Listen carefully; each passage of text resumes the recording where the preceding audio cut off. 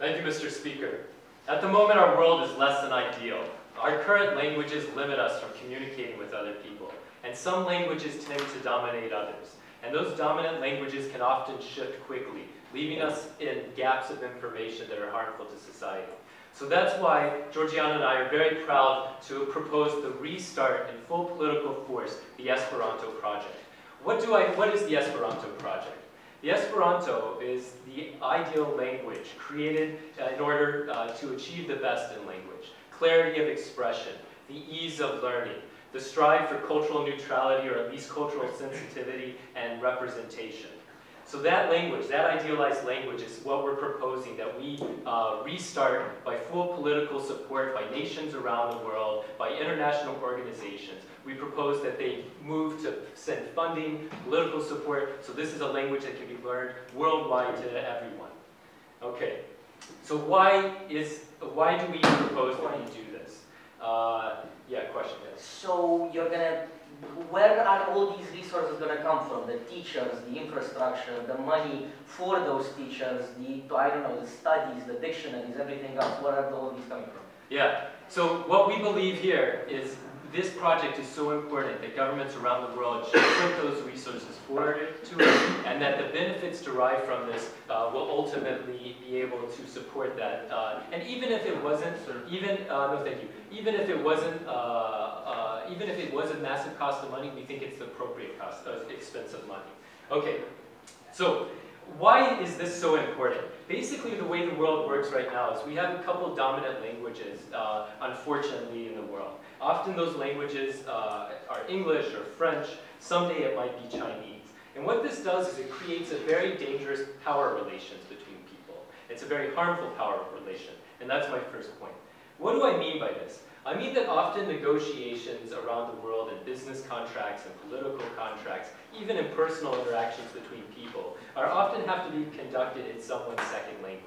Now, when it's conducted in someone's second language, what's happening is one person, unfortunately, often is at an advantage because they don't have to do the same amount of translation in their head. They're able to focus quite clearly. So I'm always impressed when I come to debates and I'm debating against people who English is their second language because they've done so much. But I still often hear that because they feel they have to translate, they're not quite at the same ease. So this is an example here closer to all of us.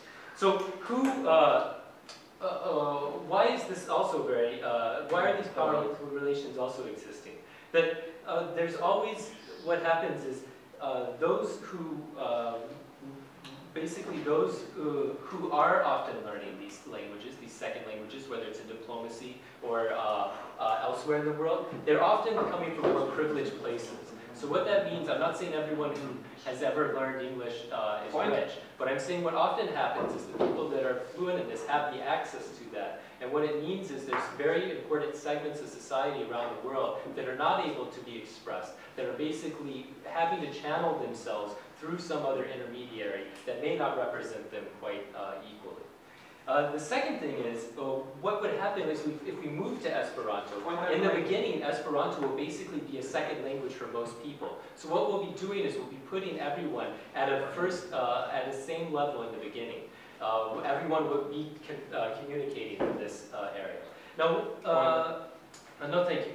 Now let me get into, the second thing I want to talk about is some other particular benefits that this one universal language will have. So basically, one universal language will increase communication, and we think the increase in communication is going to be good for society. Why? Here's some sub-points. The first one will be about technological.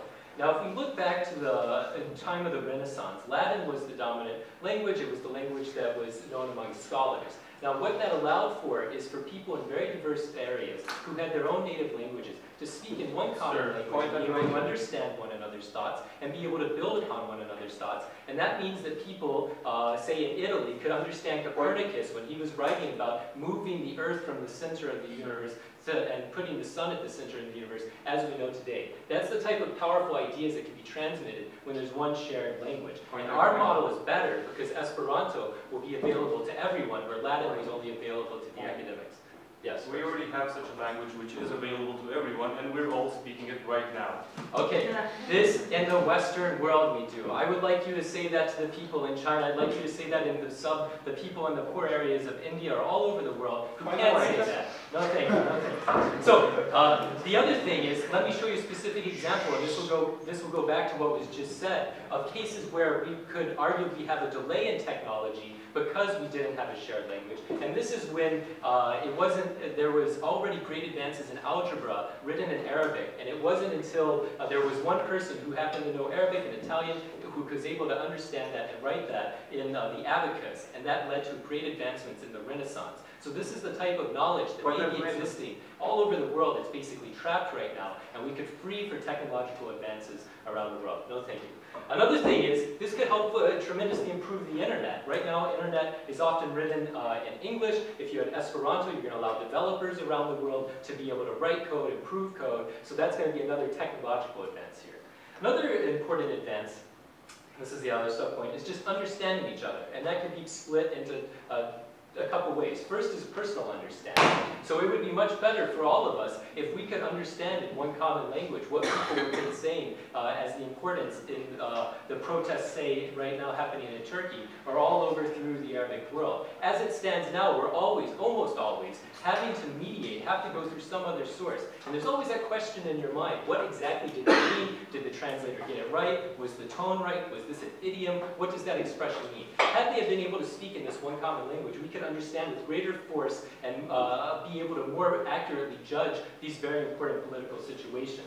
And that goes to my second point about understanding each other better, is the political understanding. And this, we could think of how this would help integration around the world. Now, another situation we're facing in the world is the world is becoming effectively smaller. We have more and more people, we're connected more and more by the internet, travel is much, much easier. So what happens is we need to be able to solve problems between nations easier. And with the European Union, we already have to translate things in so many languages. With one common language, we'd be able to speak on equal terms in a way we all understand it, leading to better political solutions for the major problems of the world today. For these reasons, let's restart the Esperanto project.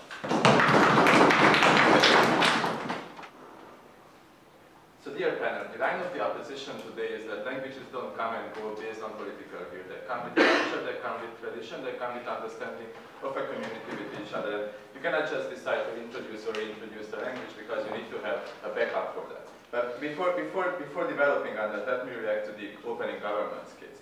So basically they were talking about this whole idea that there are some languages which dominate others, and this is bad for our understanding with each other. But we think this is not the case, because the only language you can refer to here is the English language. But the whole point of speaking English is that it already become attached to the global culture. It's not anymore just the Anglo-Saxon culture. We speak English because we belong to a global community, and this is the language which we share together, and this is a language which fits our needs. It's not dominant, and you can see this through the examples, because if you make the argument that language is dominant, you have to refer how some countries which speak English exploit other countries which don't. And you can only refer here to the United States, but the United States was the country which voluntarily took up the English language. They take it from the Brits, and this means that they were identifying with this language because they were part of this global community, they were part of this global culture, and the same goes to India. They had many Indian tribes which didn't understand each other because they weren't speaking the language. And what language they picked? They picked English because this was the language which fits their needs the best. And then they were talking about how this reinforces social inequality, because you can only have talented people and people with resources who are able to learn the language. But we think this is much more problematic if you introduce a language from the scratch. If you introduce Esperanto from the scratch, you have to produce all the dictionaries, all the technology which people need to learn this. And by this, you're only reinforcing the existing social inequalities, because but right now you have a technology, you have an infrastructure which is able to teach people the English language. And if you introduce something from the scratch, you have to invest a lot into this, and part of the burden will be on the people who want to learn the language. So this is something which actually much more reinforces the social inequality, the problem which they are concerned with. And then they were talking about how this improves communication, and they mentioned here the internet, how everyone will be able to write codes. I don't know if you've ever written a computer code, but only the logical, like these linking words are in English. I mean, it's not like writing a text in English. If you ever wrote an if clause, the only English words there are the if and the then, and this is something which comes with logic. It's not about what language you write it in. It's about how you link things together in your head. And we think there is no point here, that's not justified introducing a new language from the scratch, be it Esperanto, be it any other one. And then they were talking about how this enhances political understanding, and they brought up the example of the European Union, where the European Union, the way it functions, is that it has all the member states' languages as official language. But what happens when politicians deliberate is that they pick one, and they either pick English or they pick French, because it's just much more convenient, and because they all understand each other in these languages. So actually, even if you have the option, even if many languages are introduced, you will always talk with each other in English, because that's the most comfortable one, and that's the most convenient one, and that's the reason why we think on the opposition side that we should stick with the status quo. Thank you. You've rightly pointed out the horrible colonization history and oppressive history of the English language. Isn't it better to start with something fresh that doesn't have these bad associations? No, because starting from something fresh is not an option, because how languages work. Languages come with culture. This is something which people were doing since the beginning of civilization, naming their environment, naming the things which they are meeting with in their immediate circumstances, shaping their thoughts into concepts, thinking along the lines what a language allows them to do. And this is something which has been a philosophical question right from Plato, right? I mean, he's the first who writes about this in Critias. It's not something which you can just start from the scratch, because you need to have these communities which were sharing the same environment, which were coming from the same background, which went together through the same historical path, and they understand each other speaking the same language. And we think that this is the reason why you have to have different first languages. So you have all these communities which they understand each other. But if you have a complementary language on which everyone is able to speak and which can add to your identity, to your national identity, a global level, a global street, and this is what English allows you to do, it's something good, because, and this is the main point here, that what the government is trying to convince you is that English equals Anglo-Saxon culture. And we think this is not the case, because English already detached from the Anglo-Saxon culture. It is attached to a global culture. It's not anymore about Mark Twain. It's not anymore about Shakespeare. It's about airport English. It's about the English which we speak on the stock market. It's about the language on which we understand each other when we go out there and when we have to communicate with people coming from different countries and coming from different cultural backgrounds. And why was it English able to do so? Because it had a political power which backed it up. It had an incentive for people. People had an interest in learning English. How? Because and I can talk about here on many points, but for instance, we all know that the US economy is the biggest one. So basically, if you know the English language, there is a direct interest there in doing business with people from the biggest economy of the world. And for this sole reason, because you have, as a personal interest in speaking the language, so you can understand each other, so you can do business together with people coming from different backgrounds, and because this happens because you have a political power which backs the language up, then you can have an incentive to learn it. And the same goes to the cultural thing. And here I would like to draw on the analogy of Google Plus versus Facebook. Why Google Plus is not successful, and why is everyone on Facebook? Because Facebook were there from the beginning, and people were already on Facebook, and Google Plus just didn't manage to attract people from Facebook to join them. And this is the same with English and Esperanto, because people were speaking English, because English was already entrenched. You cannot just introduce something from the scratch and attract people to speak in this language. And English already by now English is the language of technology, English is the language of internet, English is the language of technological innovation, and it's also the language of science. I don't know, like 90% of scientific literature, of articles, of every good book which appears is written in English. And if you want to keep in track with this, you have to speak the language. And this is something which truly shows, because if there is a global community now, this is the scientific community, right? And if the scientific community picks the language as their language, it means that it's something which is not linked to the Anglo-Saxon culture, because scholars from all over the world speak this language and produce their thought in this language. So because languages comes with culture, because English doesn't mean just simply the Anglo-Saxon culture, but it went much beyond that. Because it has a political power which backs this up, because you have incentives to learn this, because people have an interest, if you want to be successful, and if they want to prove themselves in different areas of life to speak English, we truly beg you to oppose this motion.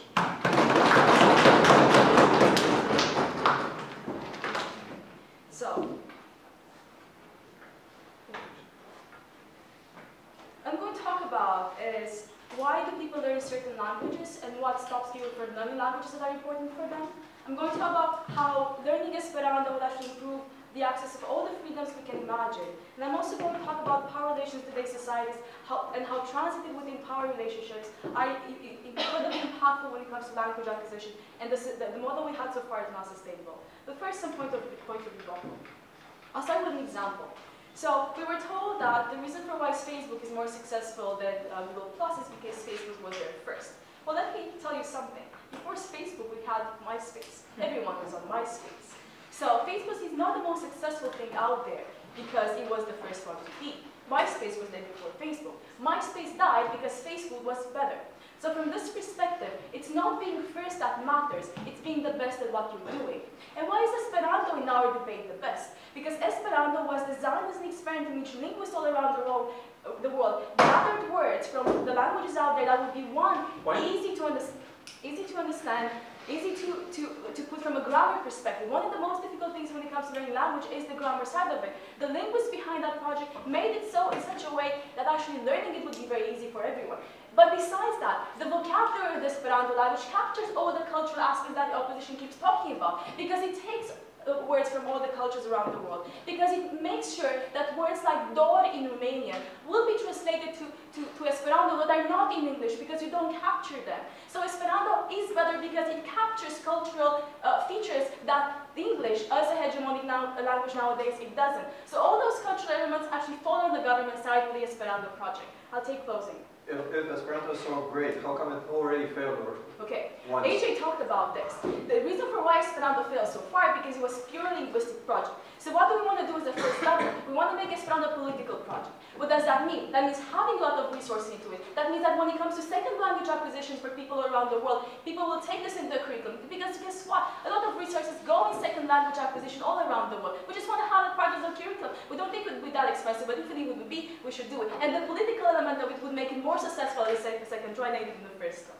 Now, the next thing we have talked about is the fact that we are portrayed as this is a debate between language, English and Esperanto as a language that we should have as a common language. We don't think that learning Esperanto will stop people from learning English if they want to do that. We think that's perfectly okay. But we think that English as itself is a language of hegemonic culture. It's a language in which it doesn't portray the local culture that people want, the opening opposition wants to talk about, because it doesn't work like that. It was a colonial language to begin with. It went into transferring cultural elements of the English world to other parts of the world. It wasn't there to take into account cultural experiences from the local people to begin with. So we have a huge colonial part of this, and this translates me to my first substantive. So why don't people in North Korea learn English as a second language? And this has to do with the fact that English has a colonial past to begin with. English is a representative of a culture to begin with. Why is Esperanto different? Esperanto is different because it has a less of a hegemonic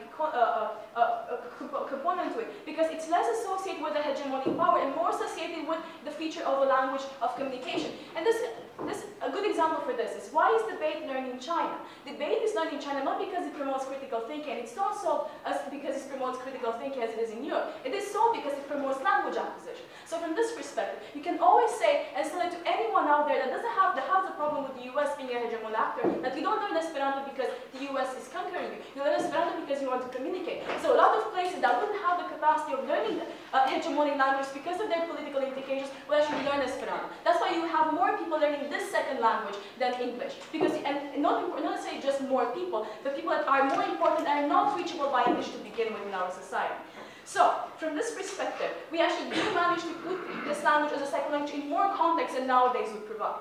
But it's more important to think about the power relations in today's society and their connection to language. The reason for why English is one of the lingua francas in today's society is because the US is so important economically speaking. But what we see in today's society is that we're moving from one hegemonic player to one in which we have many hegemonic players. So there's a lot of discussion about China being an important actor. There's a lot of discussion about Brazil being an important actor. Everyone talks about Africa becoming very important when it comes to economic growth. So what does that mean? It means that you, as a language learner, already have to learn 4 or 5 languages. So it's not that it will be enough for you to learn English to be able to communicate with everyone that's important in the world. And we think that's very bad to learn English just because you have to learn from You have to communicate with who's important in the world. You have to learn Portuguese to be able to compete on the Brazilian market. You have to learn French or English to be able to compete on the African market. You have to learn Russian to be able to work in Kyrgyzstan if you want to do that, or Chinese or Mandarin if you want to work in China. That's unsustainable for our limited brain capacity, right? So from that perspective, it's not just mine also. So from this perspective, it's not sustainable to imagine that a world in which we only have a language,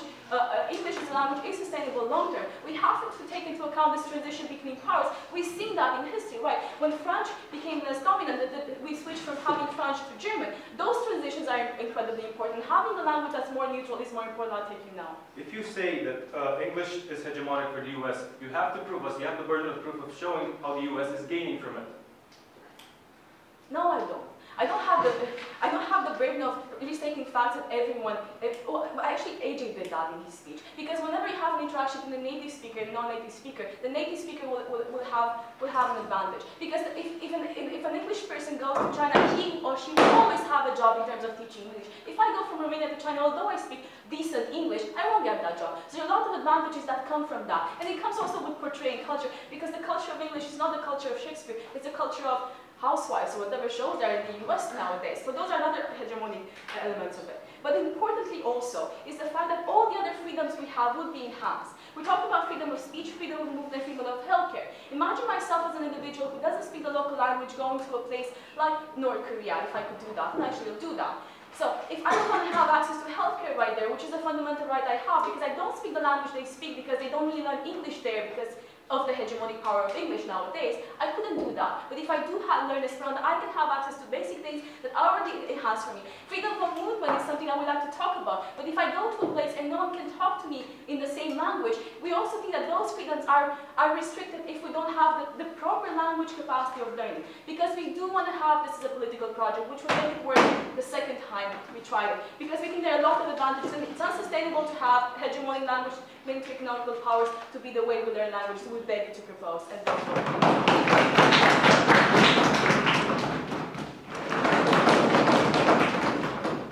Thank you, Mr. Speaker. We all agree here that there are benefits to having a common language. This is not what is disputed. What is disputed is what is the best way to get to those benefits of a common language. And what we say is that, and what I'm going to talk to you and what I'm going to bring to you is that a difference between natural languages such as English and artificial invented languages such as Esperanto, and how these artificial invented languages are structurally deficient and cannot and will not spread.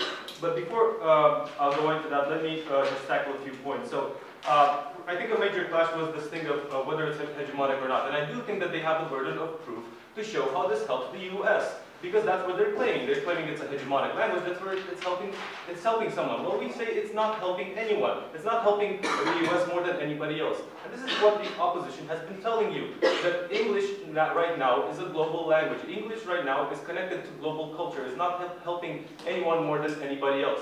Look at, for example, and it's managed to do so, the globe, the same way the US managed to make American English its own, as opposed from British English. In the same way, the world has managed to make what we call airport English, which is not connected and does not present any benefits to the US or the UK for that matter. Now, we've also heard this thing that you have in business, you might have an advantage when negotiating. Well, we believe this is not the case. What's important in business or in diplomatic negotiations is your country's power, the power of your contract, all these things that matter so much more than translation. I mean, let's be serious about this.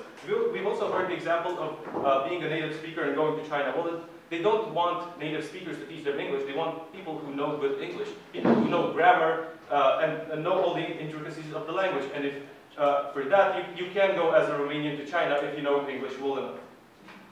Now, we've also heard this thing that debate is being developed in China just for learning the language, and this is precisely what we're saying. They're learning English through debate, and we're getting all these benefits, but we're learning English and not an artificial language because English is spreading naturally.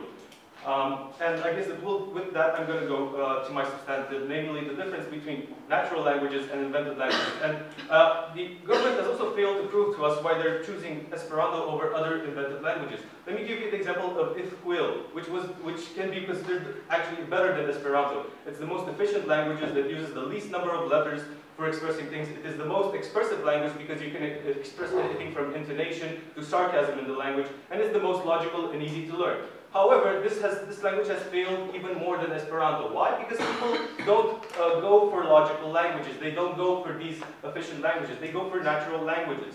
And this is the difference between the two. You don't learn a language through dictionaries. You don't have the incentive to learn a language through dictionaries and investing money, but through culture, because languages are attached to cultures. Think of the Slavic languages. Each of the Slavic languages has been adapted to its own culture. They've been expanded with religion. They've been expanded to meet local needs.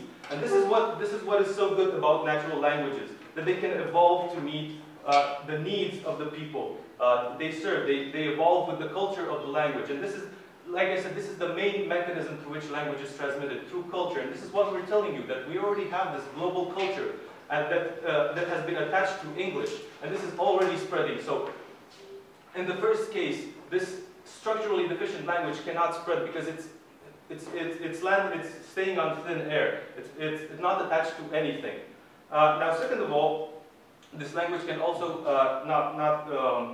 not catch on for the reason my colleagues say, namely that everybody is already using English.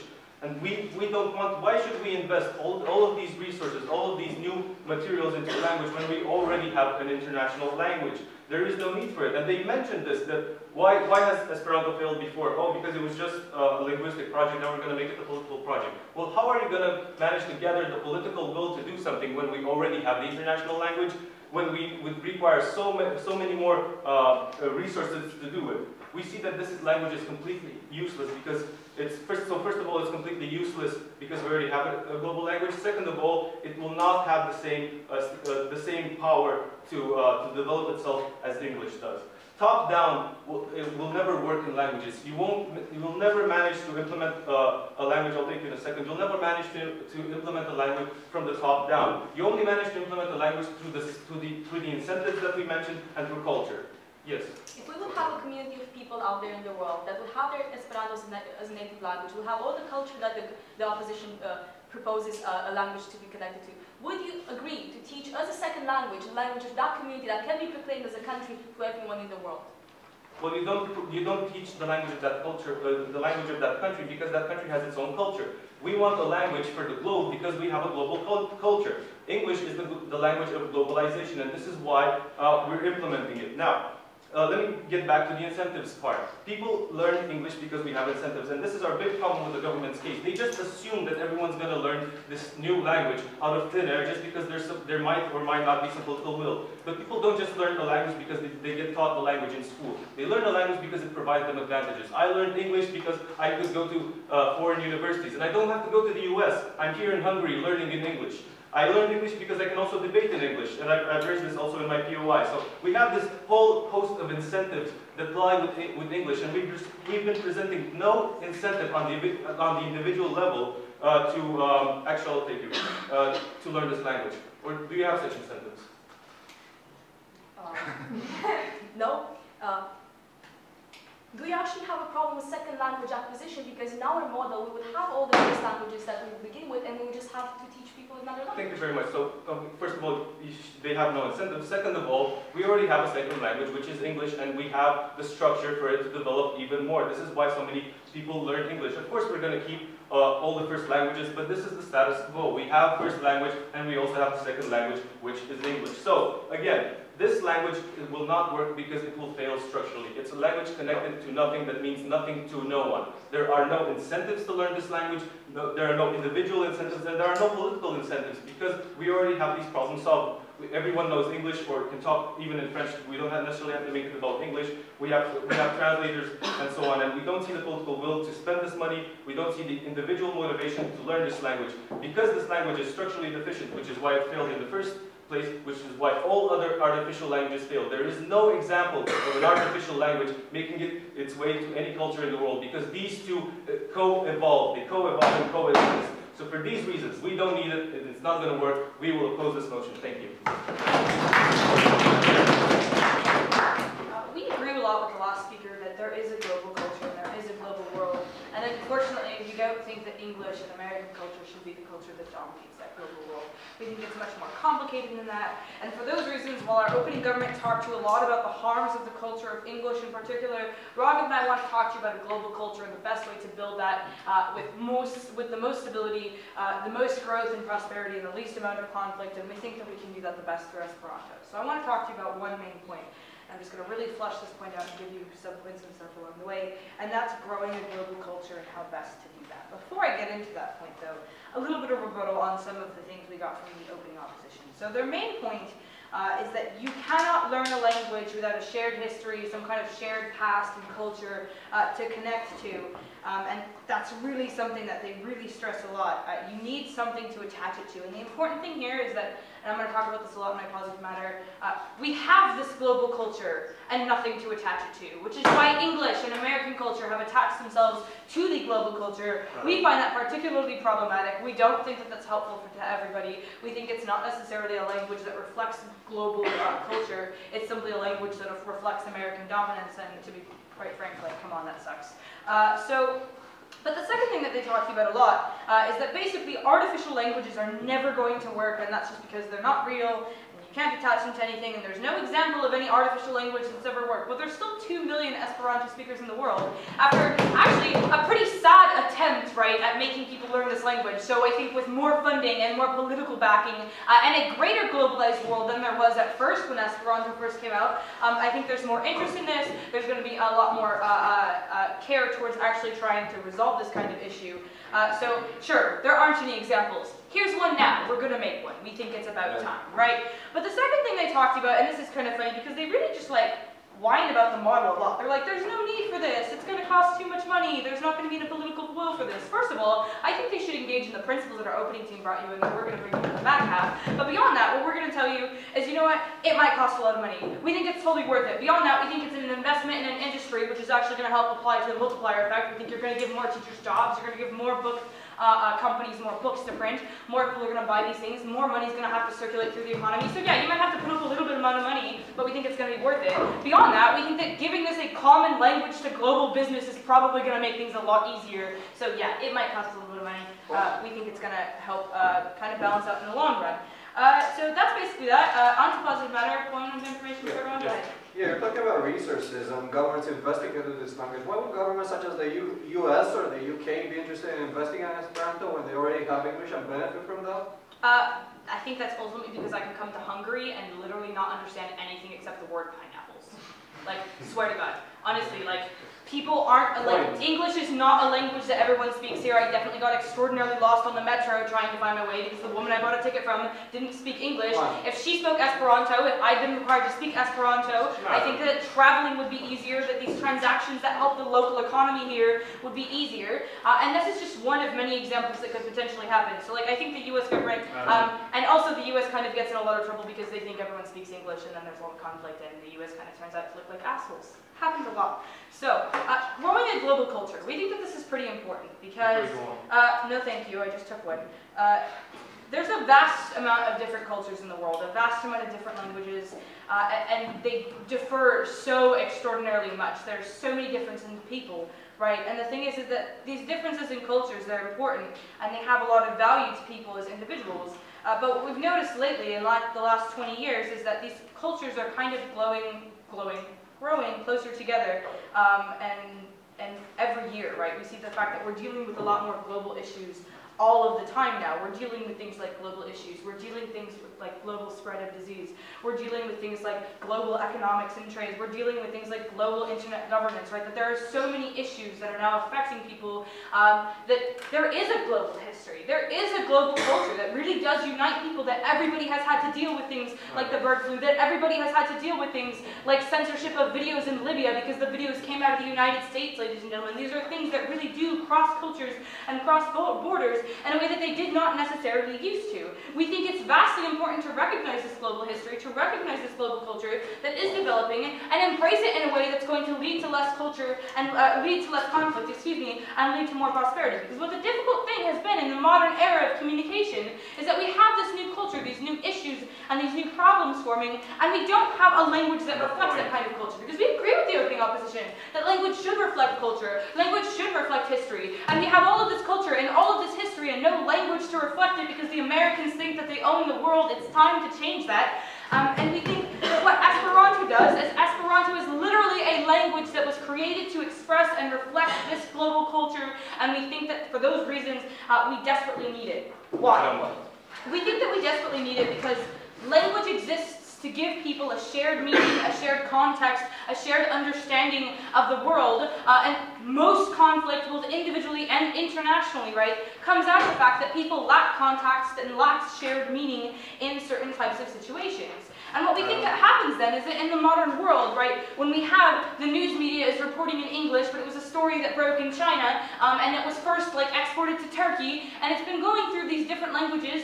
First and foremost, this is extraordinarily difficult. Context is often taken very far out of place, and beyond that, it does result in a lot of issues that deal with two main things that I think is a very universal issue, and these are conflict and these are business, because we think lacking understanding and a shared meaning really does lead to a significant amount of conflict and a significant amount of hampering in the business arena in the modern day. Why is this problematic, right? We're talking about conflict that comes out of the fact that people don't necessarily have languages that they can necessarily use at EU meetings. We're talking about conflict in the sense that the shared currency in the Eurozone might be significantly more successful as it is in the United States if we had the fact that all of these people spoke a single language. They don't. Immigration to other countries is harder for this. The shared currency is harder because of these things, and it's therefore harder for individual nations to integrate and become closer to each other, and that does result in a lot of conflict. That does result in a lot of tension between places like Greece and Germany, per se, right, because of these types of issues that come up. We think what then happens is that it's a lot like speaking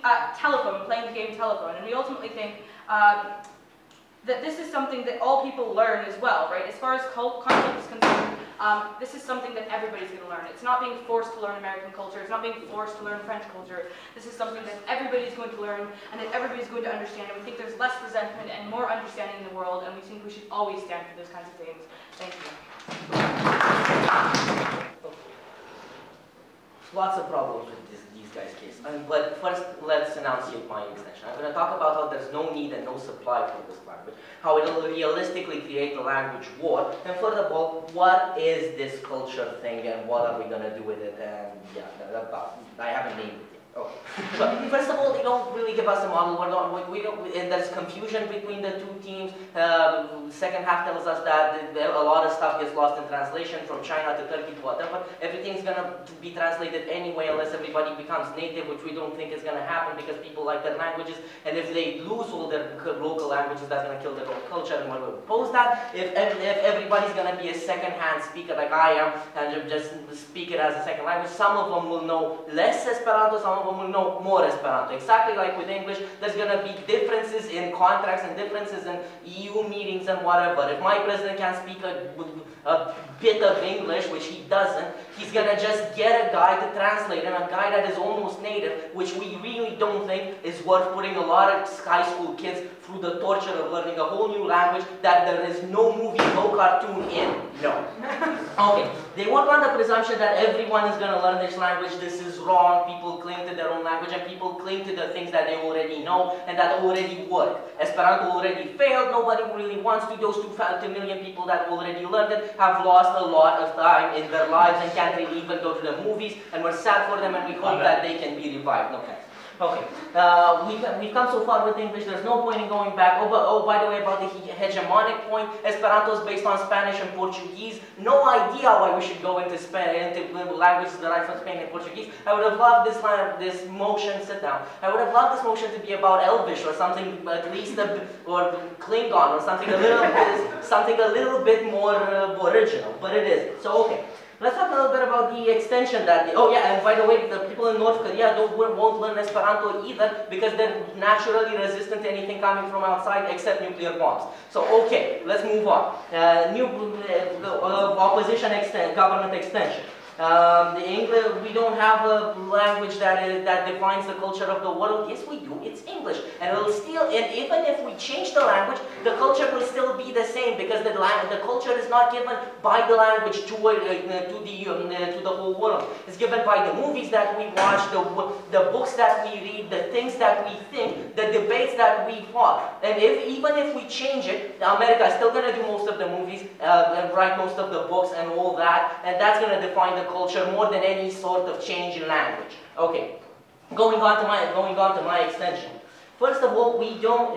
If you don't speak, we believe that if you don't speak English at this point, like the woman that my colleague tried to buy a ticket from, you won't speak Esperanto either, because the English is being taught at an international level in every freaking school in Europe at this point. If you haven't learned English, you either don't want to learn English, or you are physically incapable of learning English, or you just don't care about learning English. That means you won't care about learning Esperanto. I don't think the normal person on the street doesn't learn English because, oh no, it's a hegemony. Like, I very much doubt this. I think they're just either lazy or can't do it. Okay, so let's go on to how there is, first half tackle the fact that there is no supply for this. When we were asking about resources, it's not because we want to point at them and say, hey, it's going to be expensive, it's going to cost a lot. No, but we want to say that there is no one to teach this language. There is no one, that will take a whole lot of time, and there will be massive, massive differences between how much Esperanto people from Spain know because it's similar to their own language, between how much Esperanto Russians know because it's totally different. Okay. Going on to need, there is no need for this language. We already have a lingua franca, which is, by the way, lingua franca, it means or universal language or something like that.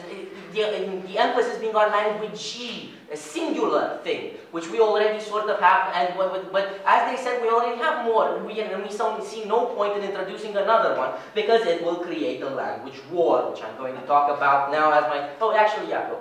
Lingua franca is a Latin word, stands for language everyone speaks. Thanks, Also, you do this in a situation where the power plays change the world and you have to learn 5 languages at the same time to be able to work on the market. Thanks. No country will ever renounce their own language. Everybody will still learn their own language as a native language. People will just shift from learning, and people will be, I don't know, maybe equally disadvantaged and not understand, and it will be really hard for everyone to communicate because everybody will be Esperanto speaker level, maybe. I don't understand why this is okay, especially since it's harder to learn, since there's no support for it. There are no movies, there are no books, there are no nothing. And just punishing the English people, I don't know, the second half is telling you that, oh no, we're going to make a lot of money because we're going to publish a lot of books and translate a lot of movies. Yeah, but that's going to take a lot of money from the people that are already publishing them in English. Why are we punishing them? We don't know. Okay, moving on. Language war. Some will learn it, some will not. This will create a language war, exactly like now they're saying that some people only know French, some people only know Portuguese, some people only know English. They say that this is a problem. Again, we say that this will be the same problem with Esperanto because realistically speaking, not every country is going to say, okay, buddy, if you have a model that says we're going to put it in a political context, like a political project, we don't think this is strong enough. We've received no sort of proof, no sort of reason for why these people are going to want to learn this language and not Elvish or whatever. No. Okay, so creating this language war is going to kill global communication. It's going to destroy it even more. Because now it's say there are 5 major languages, and now there's going to be 6. So the difference is going to be that there are a lot of different ways of talking about it, and I'm going to have a lesser chance of meeting somebody that speaks English, because there's also people wasting their time learning Esperanto, which no one speaks. Okay, further of all, let's talk about how and why do people learn languages. Second half wants you to believe that they learn languages because they're attached to a culture, and that's somehow true. But the culture is not derived from the language itself. The culture has been put through the ideas that the people in those countries made. And the fundamental ideas right now are sort of like westernized things that are mostly transmitted in English. And the culture has been already defined. Learning Esperanto and translating everything, every housewives movies or whatever into Esperanto is not going to change the culture. It's going to be the same culture, just in another language. We don't see why we should do this. Culture is defined by the things that people perceive and that have in their minds. Our minds don't necessarily think in languages, they think in impulses, in electrical impulses, and those impulses are going to say the same things. Now, please vote against this motion, because first of all, no one will speak Esperanto. Is going to create a language war, and it's just going to be harder for everyone to, I don't know, try to date people in other countries. Thank you.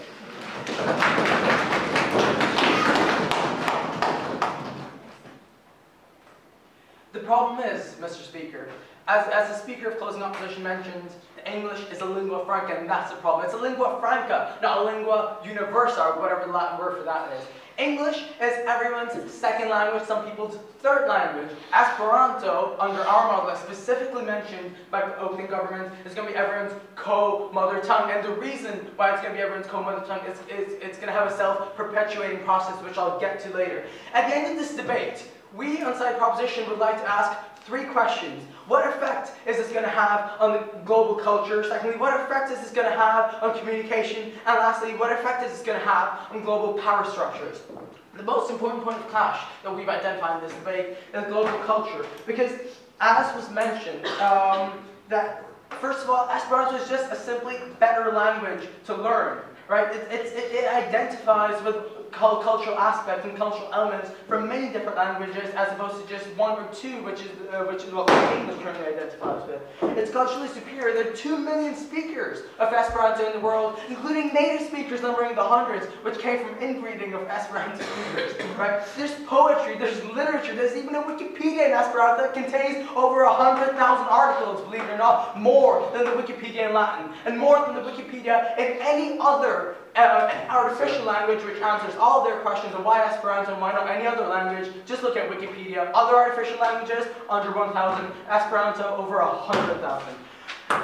Also under global culture. Now, Melanie mentioned to you a lot of good points. Sit down, all of you. Melanie mentioned to you a lot of good points about global issues that in this day and age affect us all collectively as opposed to all of us individually. There are diseases such as the bird flu. There are lots of issues of international relations that could be avoided were it not for unfortunate miscommunications but aren't avoided because people still cling to their individual languages which they identify with their individual culture. That automatically creates a form of otherization. We think Esperanto will be a major step to finally getting rid of that. The reason why English hasn't been able to do that is because it's got a fundamentally colonial, imperialistic / hegemonistic connotation. In India, for instance, after Britain left India in 1947, the Indian Parliament passed a resolution saying they want to get rid of English within the next 15 years because it's a colonial language, it's not India's language. The fact that they were unable to do so is irrelevant, they had no other choice, but it does show their intentions. They did want to get rid of English, they didn't want to speak it, in the same way that if you go to Paris, the French don't want to speak English either. If you go to any country with even a slightly strong sense of nationalism, they don't want to speak English. It does carry a connotation of one particular culture, whereas Esperanto was originally designed to bind together different cultures. So, yes. Can you, as the last speaker of the government, tell us why do people learn Esperanto in the first place? What are the incentives in work here? I'll get to that later. So, in this day and age, there's a lot of shared meaning and shared understanding. Melanie told you some really good material about international news stories, for instance, and how a lot is lost in translation. To that, the closing opposition speaker said that there's still a lot lost in translation because it's everyone's a second speaker anyway under our model. Well, to that we say that the difference between English and Esperanto is, as I just mentioned, English is everyone's second language, and only the second language of those who actually learn it, whereas Esperanto and under our model is going to be sort of like a co-mother tongue because everyone is going to learn it. Fact of the matter is, the reason why someone who did learn English will now learn Esperanto is because that person could only communicate with the portion of the world that they learn English in. The benefits of learning Esperanto are going to be much higher. Let's not forget that there used to be a different global language at some point in the world. It used to be French. English came and replaced French. The decline of French as a global language was much quicker than the rise of French as a global language. So it was a very steep hill, and the reason for that is it has negative feedback. Once fewer and fewer people start learning it, once people see that there's a better, culturally superior language out there that can be a global language, more and more people start learning it. And it's an exponential process like that because it contains positive feedback, which is a self-perpetuating process. And that's the very reason why Esperanto is going to be learned even by people who haven't bothered to learn English, because they're going to see that A, it's a superior language, and because of the vastly more number of people already who will by that time be speaking Esperanto, they will choose to learn English, choose to learn Esperanto instead. Another aspect of this global culture that Melanie mentioned to you is conflict. There is a lot of conflict in this world that could be avoided had it not been for the fact that we speak such vastly different languages and like to cling to our languages. It's not the fact that we speak different languages, it's the fact that we hold nationalistic sentiments attached to those languages. That's the very reason why MEPs from France refuse to speak English in the European Parliament, even though a lot more people understand them in English than in French. That's the very reason why MEPs from all across Europe who speak English sometimes speak, most of the time choose to speak their mother tongue, right? And that's the very reason why, contrary to what opening opposition mentioned, this is factually incorrect, MEPs don't speak in English or French. There are 732 interpreters in the European Parliament. They're there for a reason. They're there because MEPs choose to speak in their mother tongue. They don't choose to speak in English and French. That causes a host of misunderstanding. With 700 interpreters, something's bound to get lost in translation, and you wonder why the Euro is in such deep trouble. Which brings me to my next point about the Eurozone. The Eurozone is a shared currency union, and one of the most important aspects of any currency union is labour movement. That would neutralise differences between different parts of the currency. In fact, that Greeks can't move to Germany because of linguistic barriers would be solved under this model. Another example of global culture, the ISS. Multiple languages were involved in construction of the ISS, which resulted in several miscommunications with occasionally tragic consequences because the Russians were just too arrogant to learn English properly. Second point of clash here, communication. One of the main problems that opposition seems to have with Esperanto is not spreading naturally. It's a logical language, quote unquote. That's what they said. It's not illogical. It's not purely logical. It integrates cultural elements from 7 different languages from all across the planet. And people want a natural language, but more than that, people want a language that reflects their culture, that reflects their common heritage as global citizens. The advantages of English. Okay, I'll skip that. Third point of clash regarding power structures. We currently live in a multipolar world, which means that we can't afford to learn the languages of all the different rising powers. And for that reason, I think Esperanto is going to get rid of the nationalistic sentiment, incentivize people to learn it more than it has incentivized. Then people have been incentivized to learn English, self-perpetuating process. For all these reasons, we're incredibly proud to. Thank you very much, Mr. Speaker. So, we say that if we promote Esperanto, which is a language, as my colleague explained, based on Spanish and Portuguese, we're going to have both government teams in a debate 10 years from now saying that Spanish culture and Portuguese culture are taking over the world. We should stop promoting Esperanto, we should find something else. A truly neutral language which is unlike Latin, unlike English, and unlike Esperanto. And to that end, I have 4 points for you today. First of all, I'm going to talk about the model that the government has put forward in this debate. Then I'm going to talk about their problems with English. English being a hegemonic language, which is taking over the world because it's associated with a particular Anglo-Saxon culture. Then I'm going to talk about the benefits in terms of communication that they say that Esperanto will actually bring. Then I'm going to move on to the extension which the second opposition has actually brought to the table, which refers to the fact that there's no need for Esperanto to be actually promoted by investing vast amounts of resources into it, and the fact that it would actually be harmful to do so because it generates that language war that my colleague talked about. So onto their model. What they basically said is that Esperanto, this failed project which has already been given a chance and which has been unsuccessful, must be restarted by governments of the world coming together, international organizations, collaborating in order to pump resources into it in order to make it truly successful. But we have 2 points of rebuttal which the opposition has brought to this point. First of all, because they rely on governments, we think that A, powerful governments such as those of the United States, the United Kingdom, Australia, Canada, and even India and other English-speaking countries will have absolutely no interest in investing vast amounts of resources, which, as I will explain in the 4th point of my speech, are necessary because we need a whole an enormous amount of infrastructure in order to promote Esperanto to the level that they want us to promote it. And secondly, we say that governments of other countries, so say for example North Korea, that the first government told us about, or China, have absolutely no interest in into investing into a language which will allow their population to actually becoming engaged in a sort of global discourse and global political culture, because they have an interest in keeping themselves isolated and investing loads of money into Esperanto would surely go against their policies. So now moving on to the second point, the problems that they have with English. They told us that English is hegemony because there's an inextricable link between Anglo-Saxon culture and English. We say that's not true, and we heard from the last speaker of the government actually in India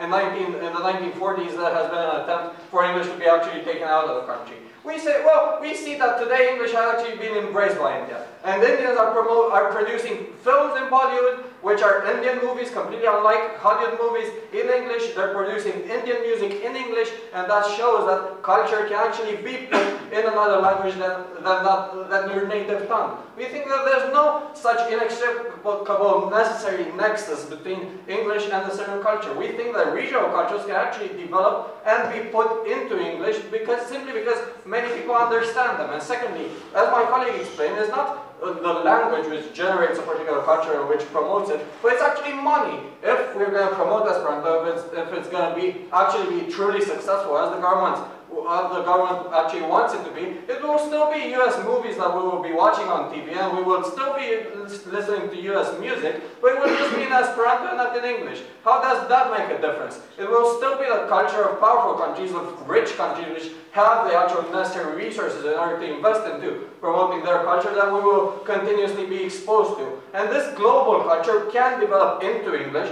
because, as I have already explained, there's no necessary nexus between a certain language and culture. We think that any culture can be put into any language, but before that... Right, because basically every speech on their bench has been a model attack about why we could not do this, and I really think it's time for them to engage with the principle of why we should do this for the global citizenry and the global progress that all of us talk about. Yeah, you just interrupted me from doing that. So now moving on to my following point, which refers to the benefits in communication, to the enhanced level of communication that they allege Esperanto will actually bring. And they're talking about business and politics and about the fact that we have native and non-native speakers of English. Whereas my colleague quite rightly explained, we're going to have native-like speakers of Esperanto, people who speak Esperanto better than others, and these imbalances in power relationship will still subsist if we promote Esperanto. And furthermore, they talked about politics and business. So, wow, what a large problem we have in the European Union with all these interpreters. Well, we don't really see the problem. I mean, if we're going to have Esperanto, we don't assume that everybody will learn it to a satisfactory enough level to actually conduct business and politics efficiently into that language. We think that we're still going to need translators, and we don't really see a problem with that. Furthermore, as I was explaining in relation to our extension, we already have English, and we've gone so far into actually promoting this language, into making sure that each and every children in high schools across Europe and increasingly across the world has actually the opportunity to learn English, and we're continually exposed to it. We already have this lingua franca, we don't need any other to that end. Yes? We have this lingua franca today, and they're concerned about the loss of language.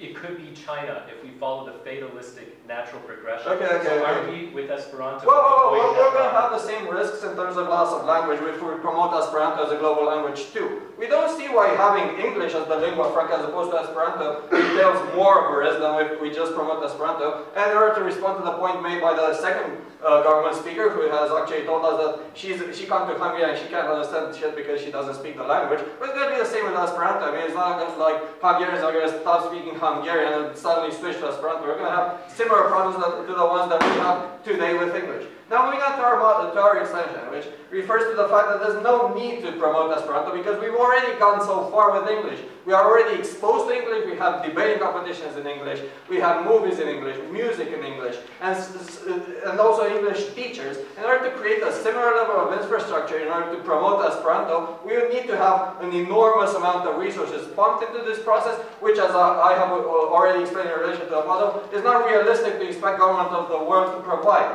And secondly, we think that creating a language word is harmful, is both harmful and unnecessary, since we already have a lingua franca, which by the way means a language in which foreigners communicate. We already have English, and we don't see why we should jeopardize the widespread emergence of English by introducing a competing Esperanto language. When we already have children speaking in English, even though they're unconnected to the West, we have people in Asia communicating with people from Eastern Europe, for example, in the English language. You don't see why we should also introduce Esperanto, and we don't see why ordinary people will actually be motivated to learn it. And in addition to this, about the minor point that you made in relation to free movement of people, that it will be easier for people to move from one country to another. We think that that's already possible with English, and again, we're still going to have barriers to do with the fact that people speak different languages in different countries, and Esperanto will not change that. So for all the reasons that I have enumerated, we strongly believe that you should avoid it.